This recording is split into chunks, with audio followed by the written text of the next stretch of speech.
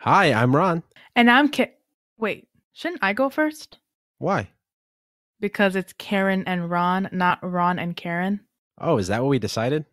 Yeah, it is actually. It's on the logo, the merch, the title, my contract. All right, fine. So I'm Karen, and cue the music. Wait.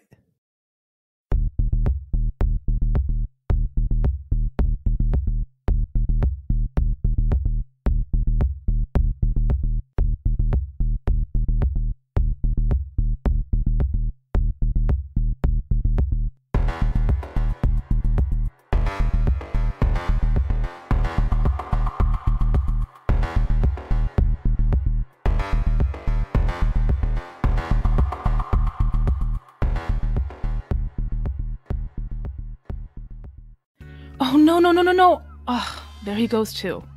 Hey, Karen, how's it going? Oh, hey Ron, how was work? I was pretty busy. Oh, well, at least it's Friday. Wanna come watch this movie with me? All right, here, move your leg. Let me grab a seat on the couch. Hey. What are you watching? Oh, this cool sci-fi movie called District Alien: The Covenant of Prometheus. Uh-huh. Come on, it's actually pretty cool. See this woman right there? Her? Yeah, she saw an extraterrestrial when she was young, and now she can speak to aliens. Okay. And that guy? Ooh, him? No, the big guy, just off screen now. Oh, that guy in the spacesuit? Yep, he's a space marine, and his job is to find aliens and kill them for the government. Oh, okay. And the whole premise of the movie is? Well, the woman wants to communicate with the aliens and make peace, but she ends up falling in love with a space marine who has to kill the aliens. Classic love story. Hey, it's pretty inventive. Like, just look at the CGI. The movie looks so realistic, even in space. Well, they did do a pretty good job. I'd say the director needs to cool it with the lens flares, though. I mean, just how do they come up with all this stuff? It's so imaginative. I mean, what stuff are you talking about? Like the futuristic spaceships? Yeah, that and the aliens. How do they make up those crazy beings? Well, there's not much to make up with the aliens, Karen. Quiet, Ron. I missed what the Space Marine General just told him. Wait, what did you just say? He told the Space Marine to have no mercy. I told you that aliens aren't entirely sci-fi. Okay, wait a second. Let me pause this. Where's the remote? Oh, right here. Pause it. All right, but why? Because you just told me that aliens exist, Ron. What other reason is there? Wait, you didn't know? You didn't know that the government has aliens and they've dissected them and done tests on them? No, I didn't. Well, what's Area 51 all about? You don't know Area 51? I thought that was where the Air Force parks the planes. Well, what about all the alien stuff there? Well, I thought that was a marketing strategy to bring people to the middle of the desert. How else are restaurant owners going to make business? Then how did it start then? What, the alien stuff? Yeah. Actually, I don't know. Well, it's because aliens are stored there in the base at Area 51. What? Ron, don't joke with me. I'm not. So aliens have come to Earth and the government has captured them and stored them in a military base? That's the long and short of it, yeah. Okay, Ron. You have to explain yourself a little bit with this one. But don't you want to watch your movie? Leave that pause for now. Try and change my mind. Well, this is a big topic because there's a bunch of stuff to talk about in regards to aliens. I think it's best if we focus on Area 51 for now, and then we can expand beyond that when we're ready. Jeez, it sounds like you're introducing a 15-week course. Just tell me about the aliens. Okay. Area 51 is the hotspot for aliens because that is where the government stores all of the bodies that they've found from crash landings and the broken ships that they're actively trying to re-engineer using our own technologies. And why Area 51?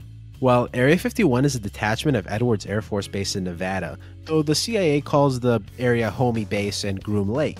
The only reference to Area 51 in official government documentation is a classified document from the Vietnam War, which probably refers to some numerical value the government uses to identify the base. But we're not entirely sure. Because the government is really hush-hush about it? And why wouldn't they be? If that is really where they're storing everything, why not have a place with a bunch of different names across many documents that no one, except for some key people, know the exact location of? It's the perfect place to store the alien stuff. A secret, restricted base in the middle of the desert at the southern shore of a big lake. But you say you don't even know that it even is Area 51 where they're storing all this alien stuff. True, but it is the most likely candidate, and I'd say even more important to consider is that we don't know the exact location of the stuff in the base, where they're actually keeping and testing the aliens. There are vast networks of tunnels and rooms and hangars underneath the base, deep within the ground. And the restricted perimeter is miles and miles long, so just imagine how far down those structures span underneath the ground. We could say that Area 51 is the site of alien testing, but we're not sure where within the structure it even takes place. That's what I mean by location. So Area 51 could even be a small piece of the base? Highly plausible. In fact, the entire Edwards base is of high secrecy and is frequently associated with projects like laser beam weaponry, and that's now starting to be seen publicly. Laser beams, like Star Wars? Yeah, well, these you can't actually see, but they can be used to interrupt missile signals and disable them. There are developments in creating large space lasers placed on the ground in areas where large telescopes are, so that they can shoot beams and destroy clutter in space and around the Earth's orbit. Because a lot of junk from previous launches into space are just floating around and are very dangerous to astronauts and satellites orbiting around the planet. Huh, that's actually pretty cool. It is, and technology like that is coming into public knowledge now, so imagine what secrets are placed within the vaults of Area 51. We're still trying to find out. It was only in 2005 that citizens filed a court order under the Freedom of Information Act. What's that? The FOIA? I like how you use the acronym as if you use it all the time. You want to know about the FOIA? I'll tell you about the FOIA. Just tell me that you need more information about the FOIA. All right. Tell me about the FOIA. Yeah, no problem. The Freedom of Information Act is a federal information law that citizens can use of their own accord in order to request some or all disclosure about previously unreleased information from the government. In 2005, citizens filed an order to get more information about Area 51. It wasn't completed until June of 2013, though. That's 8 more years of secret government testing, and why not just release the files upon request? I mean, Edwards Air Force Base has been in commission since 1933. Because the government doesn't understand the meaning of timely? True, that's true, but what about needing some time to formulate a response to what has been going on at that base for 80 years? Huh. So you think they were just trying to hide their tracks then? Again, highly plausible. Okay, do you have anything that is highly plaused? Plaused? Seems like it would be the root word of plausible, like readable. Well, plausible is an adjective, and it has no able in it. It's an ibble with an I. That kind of sounds like an able. I don't know, English is weird. Well, it is kind of a mud of a language. German, French, Celtic, Greek, Latin. I guess that's what makes it special, right? One of a kind. But to get back on your point, there are some big examples of aliens visiting the Earth. The biggest one, and the one that opened up Area 51 as the site of alien testing, was Roswell in 1947. It was during the summer where a group of people spotted a flying disc hovering in the sky above Roswell, New Mexico. It did so for some time and then crash landed, having people believe that aliens crashed near the desert outskirts of the small town. Then what happened? Well, after that, the government and military went to clean up the site. To hush the public, they initially claimed that this was some kind of weather balloon testing, and apparently it was good enough to wane the public eye. Okay, but you said initially. Is there more? Yeah. The Roswell incident picked up more traction in the 1970s as more things in media were inspired by the story of the flying saucer. Ufologists, people that study UFOs. So you can just throw ologists behind anything and make it a field worth of study? Why, of course. That's why I think you should be a please stop interrupting meologist. That's cute. Please continue. So, ufologists claim that the crash was indeed an alien ship, and that it was being tracked by the military, and upon crashing, the government was able to quickly be on site to remove the body and clear all foreign debris. As I mentioned, this idea started to pick up speed, and people reignited their search into the happenings of the incident at Roswell and at Area 51. It took decades until the 1990s before the government responded by claiming that the flying saucer again was a balloon, part of something called Project Mogul, where microphone detectors were placed on high-flying balloons to listen for Soviet atomic bomb testing. And that sounds pretty legit. Yeah, but why not just reveal the truth when it picked up speed in the first place and shut it down right away? Wouldn't that make more sense? Sure, but at that point in the 60s and 70s, it was in the middle of the Cold War. I guess they couldn't risk the Soviets knowing what was going on. But they could risk it near the end of the Cold War in the 90s? The military had probably developed better technologies for seeking out bombs at that point then. It wasn't as important. Okay, but Project Mogul occurred only 2 years after World War II in 1947. When the crash occurred, they were testing, right? Right. So why did it take nearly 50 years to allow the public access to the findings of the project? I mean, now we know about the new aircraft Lockheed Martin is building for the Air Force to revamp the fleet. Isn't that sensitive information? I don't see your point. I mean, just think about it. The government, after the Freedom of Information Act, which was published in 1977, by the way, you'd think that it would be more open with this kind of information?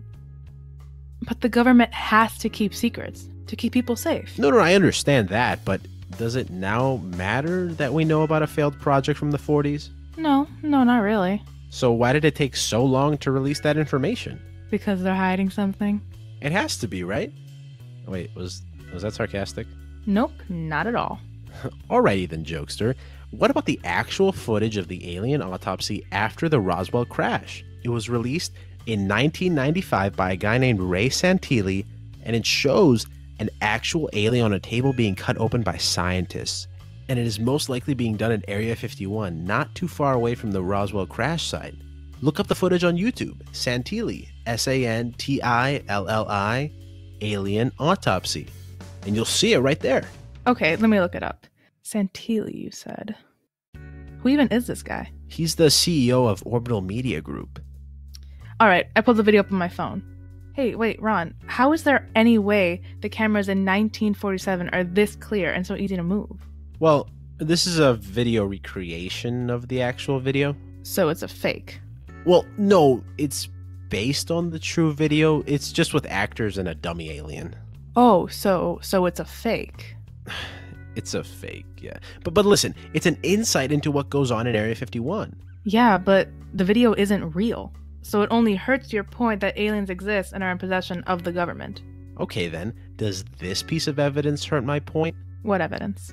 The evidence that the government spent $22 million from 2007 to 2008 on alien research, what they called anomalous aerospace threats. UFOs? Exactly. The government established the Advanced Aviation Threat Identification Program, and its job was not to find, but to identify extraterrestrial threats that entered American airspace. And you make that find versus identify distinction why? Because it's an identification program. It was created in response to something. Think back to Roswell, and it is also responding to multiple official inquiries into the, quote, anomalous aerospace threats that occurred across the 50s and the 60s. And of course, that's just what we know, because the AATIP or ATIP was not a classified project. So there could be more. Highly plausible. Highly plausible. I mean, just look at all this evidence, Kieran. And a fake video. And a recreated video. But seriously, there is a lot of secrecy relating to UFOs and alien research at Area 51 and everything that we just talked about. If there wasn't anything behind this stuff and the government doesn't really have anything related to extraterrestrials, why all the secrets? It won't matter at that point, right? Just release the information and all the information and make it completely undoubtable that there is anything related to aliens. But there is something. There has to be, because there are these secrets, and there are a lot of them. That is a good point, but can we just finish the movie now? Sure, let's resume the odyssey of the Space Marine and the alien translator. But before that, I want to ask, do you believe me?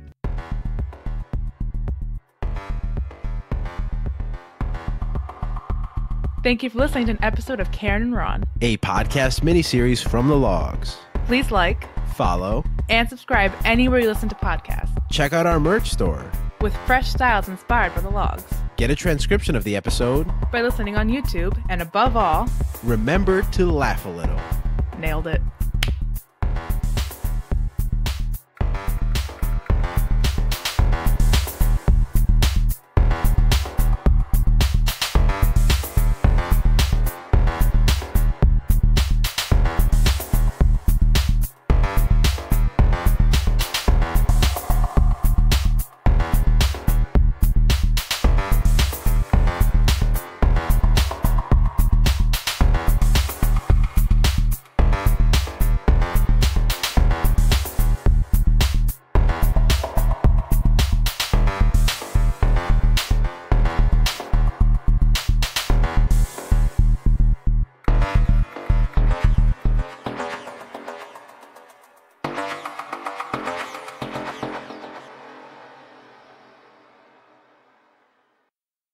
Well, Area 51 is a detachment of Edwards Air Force Base in Nevada, though the CIA calls the area Horny Base. I don't know and if you Groom glitched, Lake. but instead of homie, I heard horny.